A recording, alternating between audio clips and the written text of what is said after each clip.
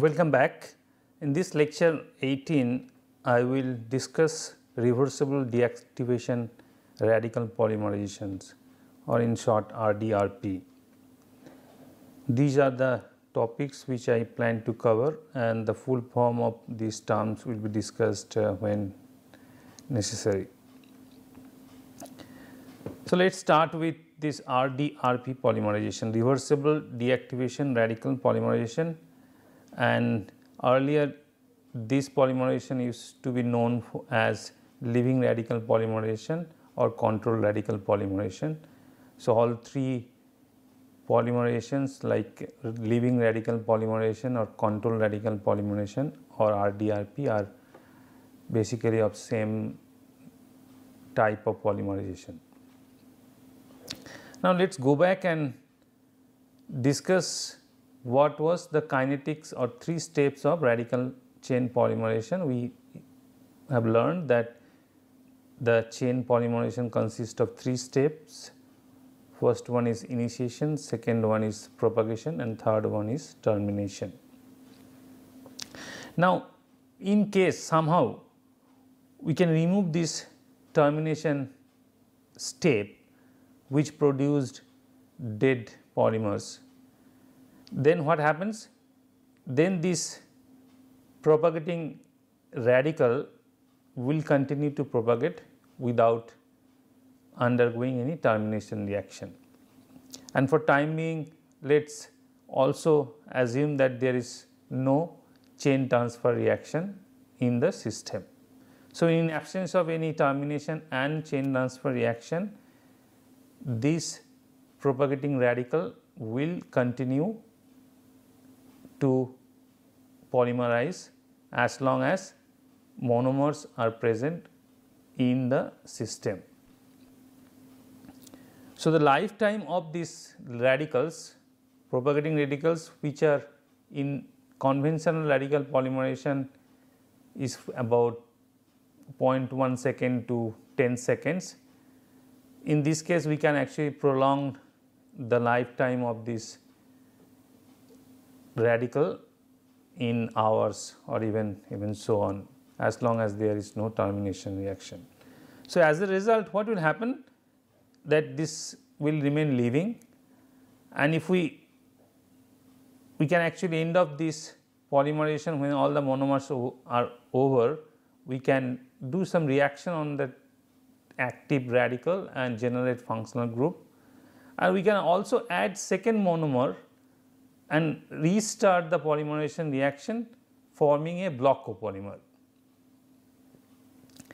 And of course, now if we know how many number of radicals were initially produced which initiated a polymerization chain, and by knowing that, we know how many polymer chains actually produced at the end of polymerization, and a result we can we will be able to estimate the number of molecular weight, it means molecular weight values for these resulting polymers, and if necessary we can control the molecular weight. But in practice, it is very difficult to remove or completely eliminate this bimolecular interaction between two radicals, because they are very reactive to each other. So, in practice we can actually bring this termination reaction to a negligibly low value. How can you do that? We know the termination reaction is proportional to square of the concentration of this radical. So, if you somehow decrease the concentration of these radicals in the system, then the termination reaction will come down drastically. So, we can bring down this termination reaction by decreasing the concentration of M dot to a very low value. Now, what is the fallback or fallout of this step? We also know that rate of polymerization of rate of propagation is given by this expression, which is directly proportional to the concentration of radicals in the system, propagating radicals.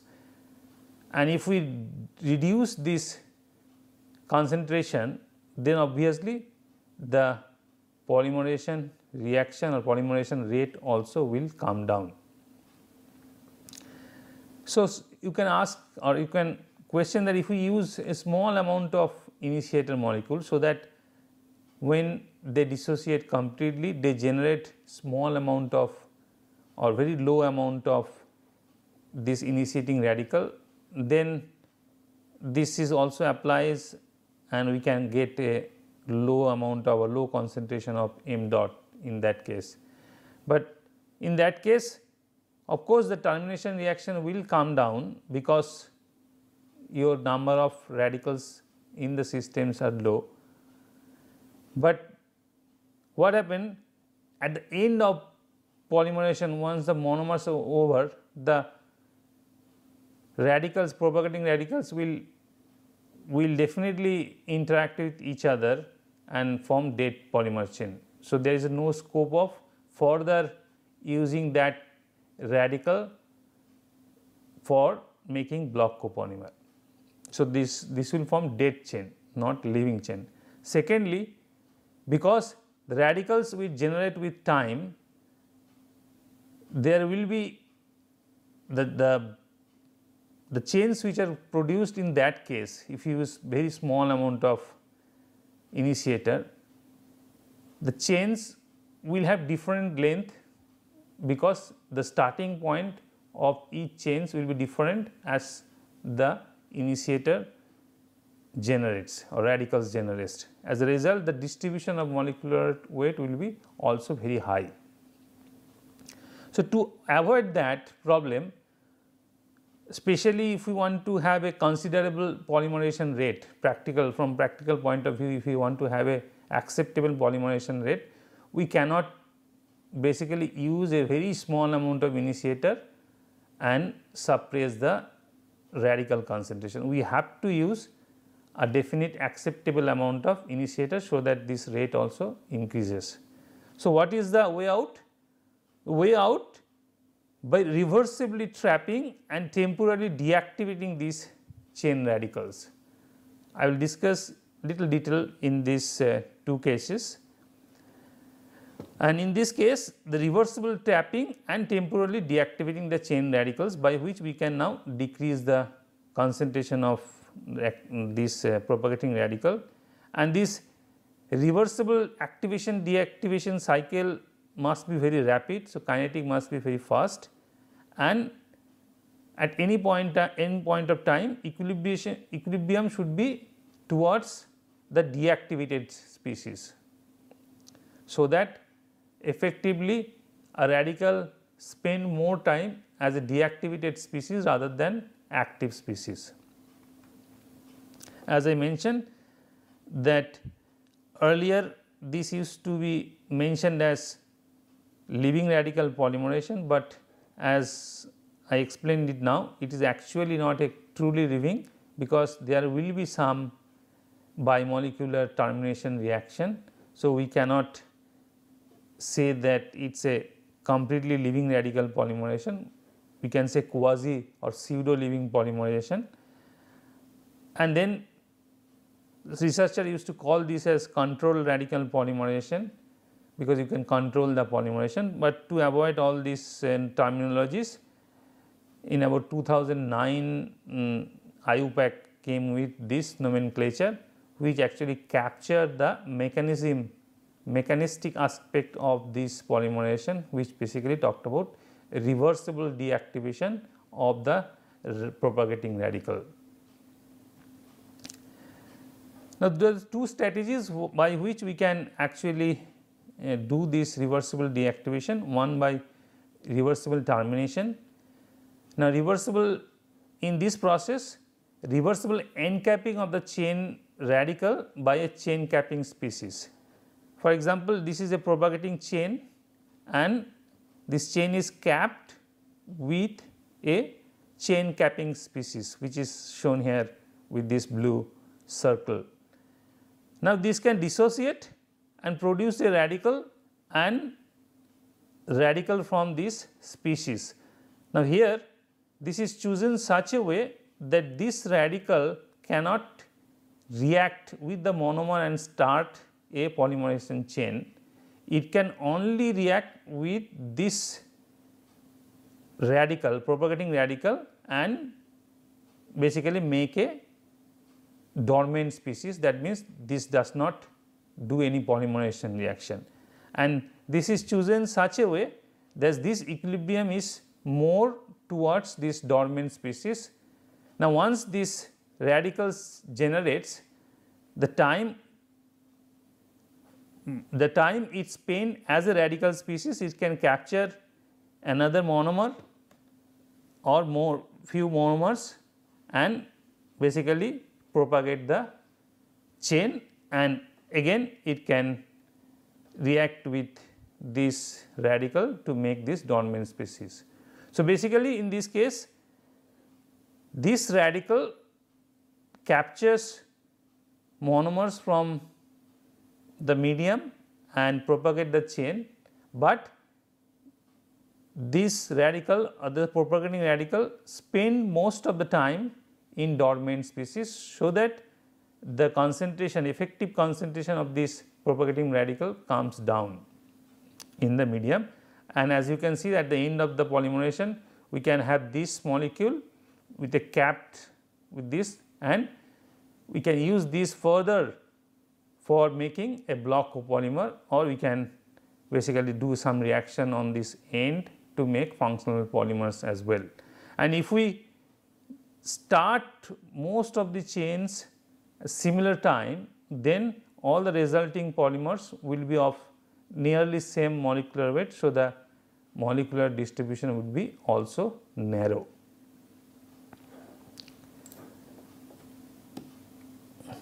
So, this is rapid reversible exchange between the active, this is the active and dormant states, and the we will give you example of the stable free radical polymerization SFRP, or it is also called nitroxide mediated radical polymerization NMP, and ATRP or atom transfer radical polymerization. These are the polymerization techniques which follow this reversible termination strategy. There could be another strategy where reversible transfer. In this case,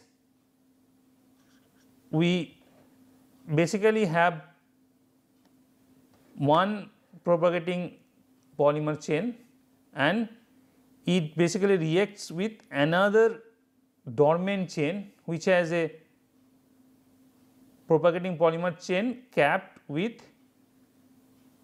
the N-chemical species. Now, this can react with this and knock this out, make a radical to produce a radical. So, this is producing a radical, and also this radical and this original propagating radical actually captures it, and there is a equilibrium between these two. So, in this way I will describe this when we talk about raft polymerization in more detail.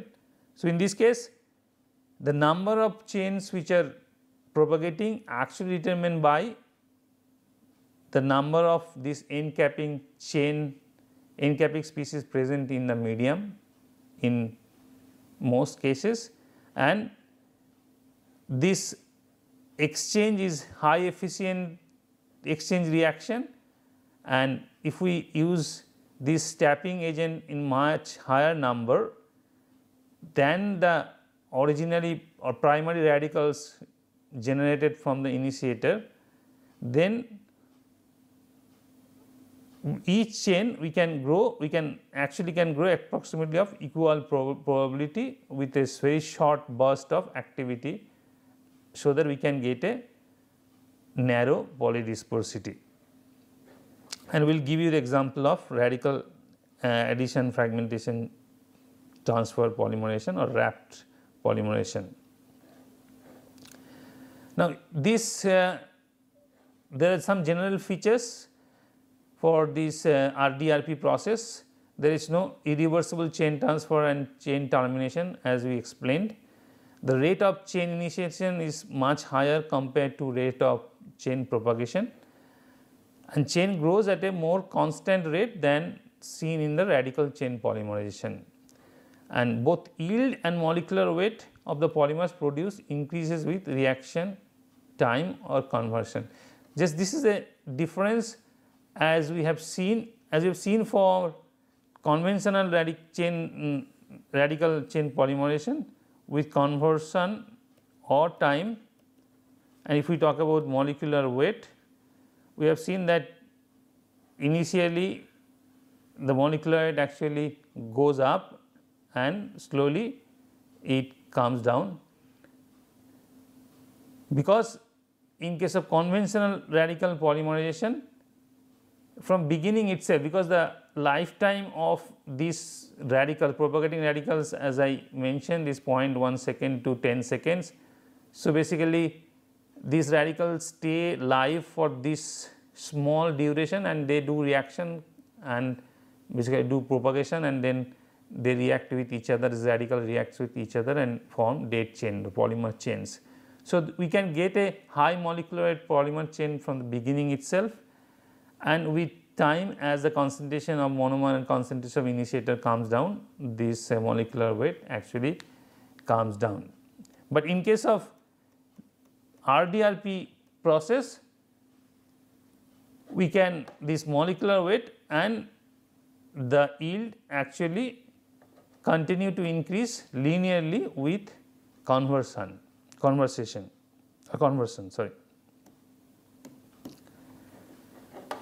And polymer chains which are produced by this process are nearly equal. So, we have very low dispersity, and we can actually determine the molar mass before the reaction. We can actually target a particular molar mass or molecular weight, and polymer, as we explained, that we can synthesize polymers in different stages, so that we can make block copolymer and we can have control over end group. So, once reaction is over, we can do some chemical reaction to modify the end group.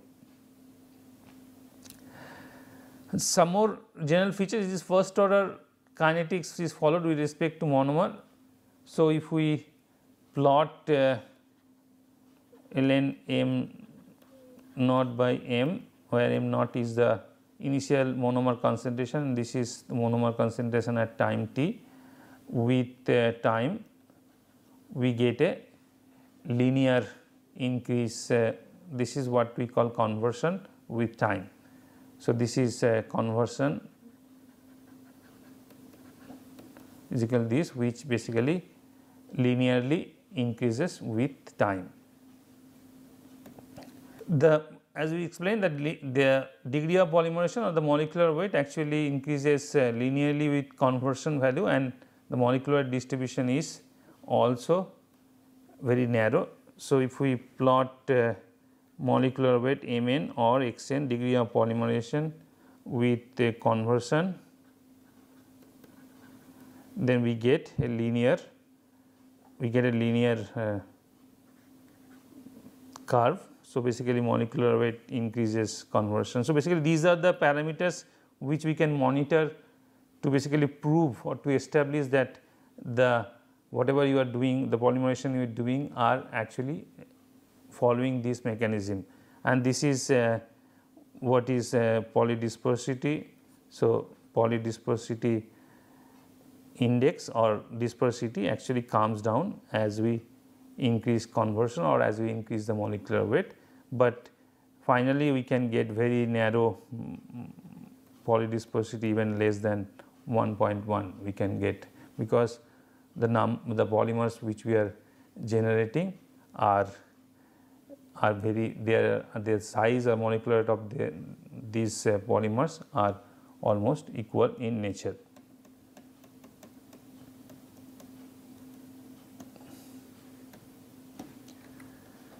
So, we will talk about first example where we talk about stable free radical polymerization, SFRP, or nitroxide mediated radical polymerization. So, in this case this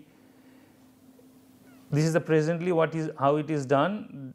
A nitroxide with a R group is basically this can dissociate under certain condition, producing a radical and a nitroxide. Now, this is a very stable radical. This do not react with itself or with monomers. It actually only reacts with the original radicals from which it is produced to form the original initiating species. And this equilibrium is chosen such a way that this is on mostly on the left hand side. So, basically this is mainly the species present in the medium. So, non-radical species are present mainly in the medium, the radical concentration is very low. Now, once this is formed, it can react with few monomer and basically propagate the polymer chain, and which again can react with this stable radical. This is the stable radical and generate the dormant species, and which again can dissociate like this step, and this cycle can go on. So, basically this cycle can go on and we can generate longer and longer polymer chain, and with time, as a result, with time the molecular weight increases. So, some example, this is tempo radical, very stable radical. Originally it was used for first synthesis by this method, where polystyrene was synthesized at 125 degree centigrade, bulk method. Originally this was not the way SFRP was synthesized. This was added from externally, and some other radical initiator was initiation step was used to initiate this radical, initiator radical. But later on this was found to be more effective way to do this polymerization, where the stable radical can be produced from the monomer, adapt with the monomer species. And in terms of conversion, here also conversion is directly linearly related to time, and we can actually predict the molecular weight by dividing the monomer which is basically converted. So, if M0 is my initial monomer concentration and C is the fractional monomer concentration. So, out of say 100, if 90% of monomer is consumed, so C will be 0.9, and if all the monomers are consumed, C will be 1. So, if you actually do the reaction to a completion level, C will be 1. So, we can just directly divide the initial monomer concentration with the ratio of this species to find out what is the expected degree of polymerization, because this gives the initial concentration of these molecules gives the number of polymer chains which are producing at the end of this polymerization. So, if you divide by the number of monomers with the number of polymer chains produced, you can get the degree of polymerization. We will talk about the second method, atom transfer radical polymerization. So, in this case, an organic halide undergoes a reversible redox process catalyzed by a transition metal compound such as cuprous halide. So, in this case, we have a organic halide and a transition metal compound which is have a ligand associated with this. So, in case of this we have a copper compound. So, this now react with it themselves to produce a radical, and basically oxidize, copper is oxidized to make a cupric bromide along with the ligand which is present with this ion.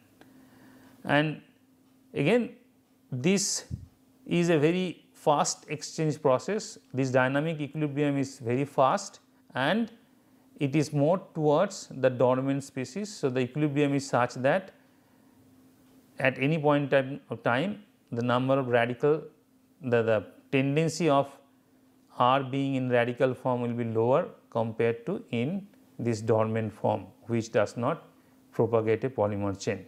Now, once this radical is formed, it can react with monomers and do a few propagation step, and then again this can react with this cupric bromide and get reduced to form alkyl halide, and then this can do similar cycle, and then as the cycle proceeds, more and more cycle, we can get this the higher in the chain length.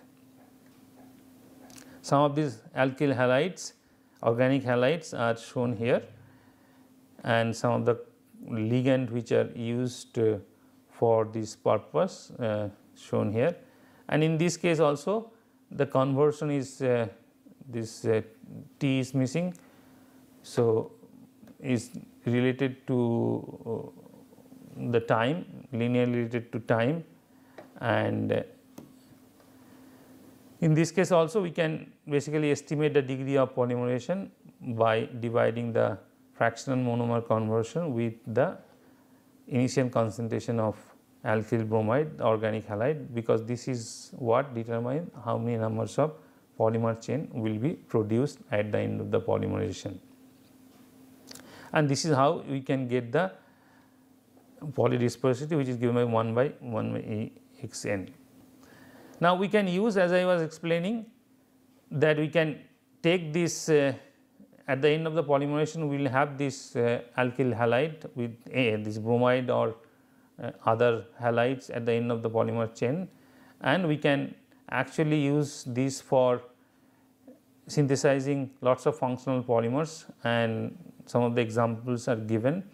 One example that we can react with this molecule, we can even generate macromonomer. So, basically we have a long polymer chain and we have a polymerizable group at the end of the polymer chain. So, now we can actually basically we can actually polymerize this group to form a further polymerization. So, that is why it is called macromonomer.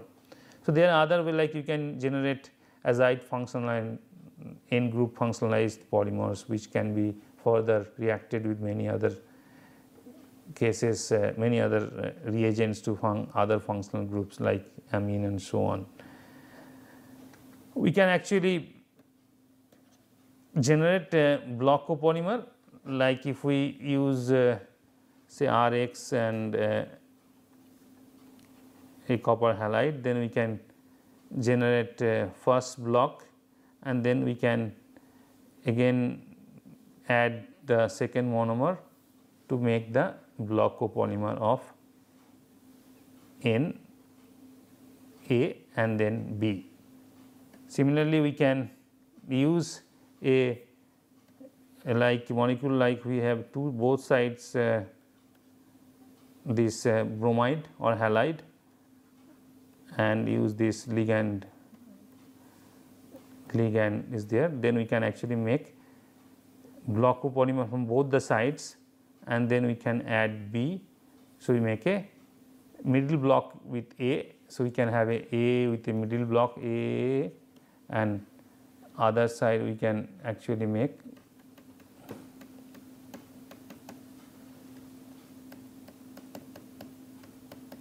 so we can basically make the other block, which is B in both sides. So, we can have actually tri block in this case. We can also have take a tri 3 bromide group, and we can make basically star polymer, and we can actually use this to functionalize or make a graft copolymer like this, which is shown here. So, we will come to the last example of this RDRP, where we are talking about a radical addition fragmentation transfer polymerization. Now, in this case polymerization carried out with conventional initiators such as peroxide or AIBN. So, basically the radicals are generated in more conventional way, like thermal initiation of peroxides or AIBN, in presence of a chain transfer agent, which is also called raft agent. So, basically we can have a conventional way of generating this radical in presence of this raft agent. Now, what is the characteristics of this raft agent, that this initiating radical, and when we homolytically clip this bond, it will generate A dot or A radical. The reactivity of this original R radical and A radical must be similar, so that the reaction rate actually does not happen, and there will be a dynamic equilibrium between the propagating radical and a dormant radical. We will come to that. The Z group must be activating this exchange process, and raft reagent must be highly reactive in chain transfer. So, basically this will react with this and transfer the chain. So, basically raft reagent must be highly reactive in chain transfer process. So, basically when initially this radical generates, it can actually react with this raft agent like this, it can attack this and generate an intermediate radical, and then so basically it is a addition step, and then this homolytically, this SA bond can homolytically clip and generating this fragment. So, basically we are talking about addition and then fragmentation, and all these steps are reversible. So, basically that is why we are calling this as a reversible addition fragmentation. So, but and doing this we are basically transferring the original radical to a new radical. So, that is basically why we are calling this as a transfer. Now, initially this can also react with some monomers to generate or propagate and generate a basically a radical which is propagating chain, and which can react with this chain transfer agent as well. But beginning at initially basically this concentration of these raft agents are used much higher than the original radical. So, basically once this generates, it reacts with monomer, but it also reacts mostly with these chain transfer agents and form this type of adduct and this A dot, which now can react with again with monomer to generate propagating chain. So, immediately after some time, like when few percentage of monomer is used up or consumed, most of these chain transfer agents will be reacted, consumed, and we will have some propagating chain, and which will have the raft agent, will have the raft agent at the end. So, after like once we start the polymerization, immediately after 1 or 2% of monomer conversion, all these chain transfer reaction will consumed, and we get some oligomeric chain with the end as raft agent. Now, once we have these raft agents, and as we said that total number of raft agent is much more than total number of primary radical. So, basically the number of chains which gets produced at the end of the polymerization is mainly determined by this number of raft agents which is used up, because this determines how many number of what is the number of polymers chains which are produced at the end of the polymerization. Like if I start with one reaction 1 R, it is giving another A. Now, if it reacts with a new chain transfer reagent, then it will produce another radical.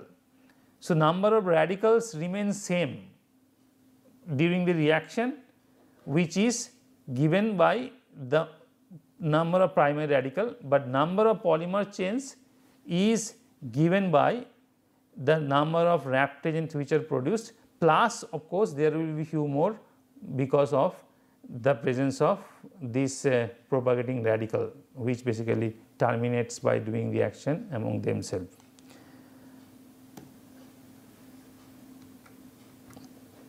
So, these are the some of the wrapped agents which are typically used in laboratories. These are dithioester reagents. So, basically it is a thioester and there is a S missing here. So, this is dithioester. We can have a trithioester group which can basically generates a tri-block or di-block copolymer, and we can have dithiocarbamate wrapped reagent. We can have also have this xanthate type wrapped agents also, and when you use xanthate type we call this as a matrix polymerization. So, what we will do, I will stop this for time being for this lecture, and this next lecture I will start from this page and talk little more about this radical addition fragmentation transfer reaction.